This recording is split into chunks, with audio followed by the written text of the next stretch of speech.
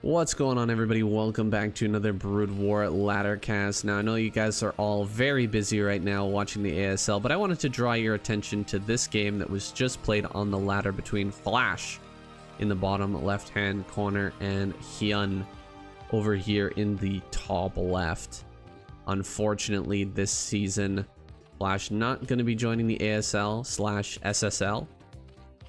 We're not sure what the reason for that is, or if he's going to be coming back in the next season. If he's going to join up in the next season, maybe he just needs a little bit more time to refine his play. We're not sure. But it's always nice to see his slow recovery. It's nice to see him practicing on the ladder and playing games. It gives us hope that we'll see him again in the future and that he'll be back in his dominant form once again. I mean, I don't know if you guys think that's good for Brood War, if you think it's bad for Brood War if Flash is out here playing at his very best, but I don't know. I think it's good. I think it's awesome to have such a big name. It just draws in the crowd so much, brings so much more attention to the sport. Anytime you have a player like that who comes back, I feel like it's fantastic. Like if Bisu was gone and then he came back, so think of how many Bisu fans would suddenly show up to start watching Brood War once again. Or if Jaedong, for example, you know, wasn't in the scene, or even like Last. Imagine if Last came back. How many people who hadn't been watching Brood War for a while would suddenly be like, "What? Last is back? All right, let's get into this. Let's watch this. Let's see what's up with Brood War in 2024, 2025." I just think it's great for the sport as a whole. So we're going to be taking a look at this game right now, see how Flash is developing in TVZ. Now, we haven't gotten a lot of games of TVZ with him, and that's because I've heard reports that not many pro Zerg players have been playing on the ladder, at least not on their main race. So a lot of them have been practicing playing Terran or Protoss. Not a lot of them have actually been grinding games as Zerg, and there's actually just a lack of professional Zerg players in general right now, right? We don't have Effort in the scene, we don't have Larva in the scene. We're missing out on quite a few really key players, key faces for Zerg. So the lack of Zerg on the ladder means that we just have had a serious lack of Zerg players and Zerg matchups versus Flash. Now, Flash has opened with a CC first and gone directly into Factory. Oh man, 3 Factory immediately off of CC first. You know, we saw him doing this right when he came back to the ladder. Not exactly this, but playing a lot of factories, like a lot of mech play. We also saw him do double armory mech play versus Zerg, and it was crazy, absolutely crazy. But you can get away with so much off of this CC first. This CC first is insane. Now, as for Hyun's build, he's gone for a regular 2.5 hatch. He's gonna throw down a creep colony at the front here. He sees that we don't have any more Marines producing, so he knows there's got to be something like a Vulture coming out here pretty soon. Just needs to get that online so that he won't be losing a bunch of drones here before his Mutalisks can come out. Now, Mutalisks are on the way. There's no Vultures at all being made here. It's just pure Goliath, and Charon boosters is coming up. Turrets are on the way. So much leeway with this build for Flash. He has really like optimized his economy as well. You can see he's only gathering gas with 2 workers on this gas. Now he's gonna upgrade that to 3, but his money is like perfect, right? He had to put down a bunch of turrets, so he needed that extra mineral income. He wasn't mining the gas quite as much, and everything is lining up perfectly right now. You can just see how good Flash is, even when he's not at his peak form. He is just an optimization machine. This guy plays like a T1000. He just does not stop, and he keeps on perfecting his economy More factories coming down here. And this is going to be like a 5 factory, 1 armory. We're going to get armor online. I don't think we're going to see a starport here. So no +2 timing. I think it's just going to be 1 big move out as the +1 armor comes online. And then we'll probably back off and wait for +1 attack and then do a second move if our first move doesn't do critical damage. So he's gathering the Goliaths together. It's really scary to move out with such a small group of Goliaths. You want to bring all of them together to make sure that you're ready to fight. He's actually worried about, looks like a backstab into the main base. If there was just a huge amount of mutas flying in, he's only got 1 turret here back at home. So you can see just how optimized this man is. He, like, there's nothing here. There's hardly anything in this main base. If a bunch of mutas flew in right now, he would lose a huge amount of SCVs, but he's being really careful. He's driven the mutalists away. Now they're looping around, maybe gonna come over towards this natural potentially. He's threatened out on the map to force extra sunken colonies, and he's just waiting now for his upgrades to come online. That armor upgrade is super critical right now. Goliaths are just going straight across the map as these turrets fall.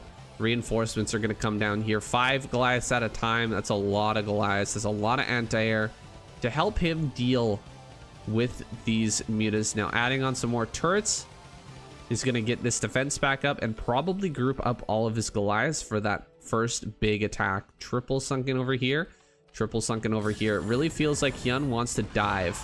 He just wants to fly in and kill a bunch of workers while defending back at home with those sunken colonies. He's going to need a little bit more than 3 if he wants to purely hold on with just sunken colonies, though. This is a lot of Goliaths, and more are coming to reinforce this number.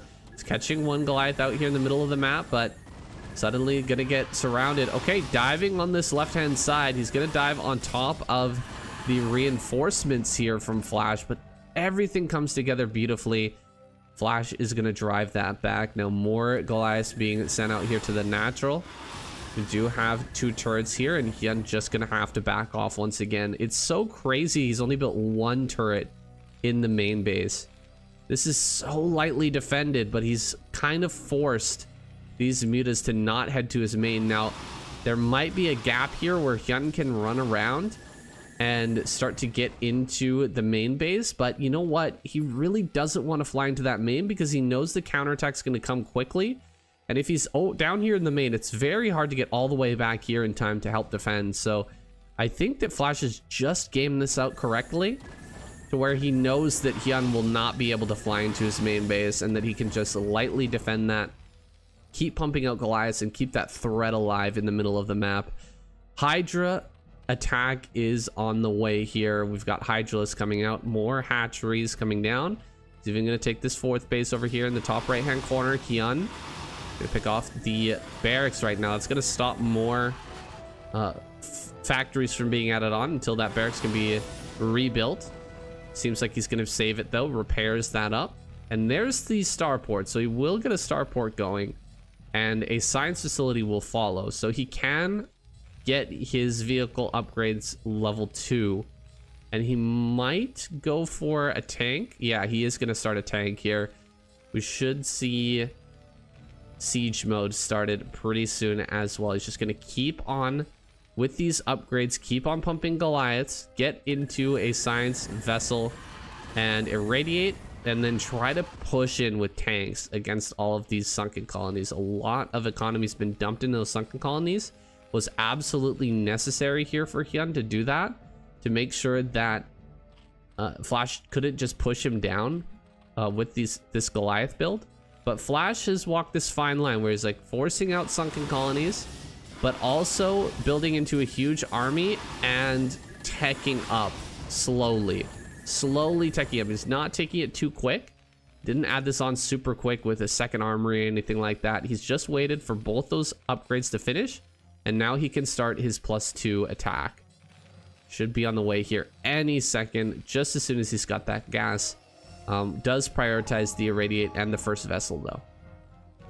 Once that first vessel comes out, and you've got a Radiant on the line, these mutas are not really going to do much. It's going to be very hard to get value out of these anymore because the Irradiate's going to drop right on the pack of them. You're probably just going to have to split them all up as best you can and try to pull the Irradiated Mutalisk out the moment that the engagement happens and the spell gets cast down. So here we go. We've got quite a few mutas ready to dive in. And, you know, this is really reminiscent of, I was remembering from the qualifiers, Wiko's play. Wiko 1127, who ended up taking out Calm, had a similar game like this where he allowed the Zerg player to get up into 4 bases, but he was very, very strong with his mech play, and he went to a 3rd base. Calm dove in with all of his units and lost everything, and then 1127 was able to push him before Queens came online. Now, are there going to be Queens this game? Is Hyun gonna make the same mistake as Calm did in the qualifier? I doubt it. It seems like he's just hanging back, as you should, allowing the 3rd base to come up. Here's gonna be a 4th base on the way as well. You don't really want to allow the Terran player to take another corner of the map like down here, but it's not too bad if you allow them to take their quadrant. It's not the worst thing in the world. Oh, looks like the barracks did end up dying, so we will have to remake that. There's the Queens on the way. 8 Queens coming out, and we have Broodling coming up as well. +2 attack is on the way here, but a quarter of the way done. More tanks being added on because the Hydra number is starting to get quite serious. There we go. There's the Queens. They're going to be hidden maybe somewhere up here, maybe somewhere over here. Gotta hide them somewhere where it's unlikely that you're gonna get scanned, but Flash is so good with his scans. He's so consistent with scanning the opponent's army. He might have already even spotted this. 5 more Queens on the way, 8 more Hydras. He's moving towards this base down here at the bottom center. Hydras are gonna take fights with a lot of these. Oh, he kills the science vessel there. Let's zoom out a little bit so we can get this whole fight. Hydra's up at the top side, gonna get wiped out by a lot of these tanks, but the mutas are still alive, and the Hydras make their way down here. Maybe he can snipe the command center, maybe kill a lot of SCVs. Let's see. It's too bad he didn't bring a queen with him. That would be insanely good right now. If he brought the queen, he could just lower the HP of this CC and try to steal it away, but looks like he's gonna lose his entire army. All of the mutas are gonna go down. I would love to see him just park mutas over here so this can't easily fly over. Yeah, if this is just gonna float this direction and you keep the mutas here, then he has to float like all the way around to actually get this to the base. That would be funny. Leave a queen and a bunch of mutas here. That would be really slick play from Hyun, but you know what? Hyun has just lost his entire army. He traded out okay with the army of Flash. He killed quite a few SCVs as well. His SCV or his worker count is about the same now, but did he buy enough time for the Queens? I don't think he quite bought that time. He's got like 20 more seconds before he will have Broodling. More Hydras coming out from top right. That secondary rally point gonna be very key here. I don't know if he pulled the trigger a little bit too soon, diving in with that army. It feels like Flash might just barely be able to deal enough damage before the Queens really come online. He's trapped everything in the back. Here's the Queens with the energy. Can he actually get all of these? A lot of these don't have the energy. Okay, he does throw down some of these Broodlings. Here we go. Shooting from this angle, but the tanks are getting way too much damage on the Hydras. Hydras here, and drones are falling. We're down to 45. He finally dives in, throws down a few more Broodlings, and clears out this army. Big win here for Hyun, but is it enough? 70 SCVs are now online. He has to shut down the space. He has to come down here and shut down the space right now. He's running across the map. Flash will have enough, I think, to defend here and here. He's got quite a few tanks left over. Are there more Queens? Yes, these Queens have energy. We've got 5 Queens. We've got 3, 4, 5, 6 tanks. If he can come in and snipe all of these tanks, he could absolutely break this base. He's not going for bottom right. This is a little bit unfortunate. He's going to go over here. Let's see if he can get all of the tanks right now. Go for the splits. Here we go. Cast the Broodling. Can he actually do it? He's trying not to get killed by these Goliaths while he's casting. Doing a great job so far. He actually used, I think, a few Queen's energy. Okay, he actually got all the Broodlings off. Never mind. He got all 5 off and he killed all the tanks. This is amazing. This is great. Great play from Hyun. Hyun has broken the push and now he's getting more and more value out of these queens. Need to send these back home. You don't want to end up losing them. There's not that many of them left over. Still producing workers and hydras. GG is called. He taps out. Incredible play from Hyun. Really, really impressive stuff from him. I think he did exactly the right play when it comes to, you know, the timing of that dive, it seems. Maybe just a few seconds too early. And it's very easy to make that mistake because Flash was starting to push out this direction. He comes in for the counterattack here, buying time for the queens to build their energy. So important, the energy on these units, the timing of when they pop out, the timing of when they get scouted, and the timing for when the push ends up coming across the map. Everything about this timing went in Hyun's favor. He ends up dealing a little bit of damage and buying just enough time for these queens to come online. Flash losing his major army, his big army, not having enough tanks left at home. The queens getting more value as those tanks try to defend, and this base really being unprotected right now, especially these. I think this was the Goliaths that were actually down here defending this base. They got pulled back to try and save the day, but they are met by even more hydras, and Hyun just doing a fantastic job. Really impressed by him, and you can just see that Flash is not quite there yet, right? His TVP matchup was fantastic. I've been watching that a lot lately, but he just hasn't had as much practice, I guess, on the ladder with TVZ. So we'll have to be on the watch for more Flash TVZ games. Thank you guys so much for watching today. I hope you enjoyed this match. KCM will be coming out tomorrow. We're going to be starting season 4 of 2024 right away. So look forward to that, guys. Thank you again, and I'll see you in the next video.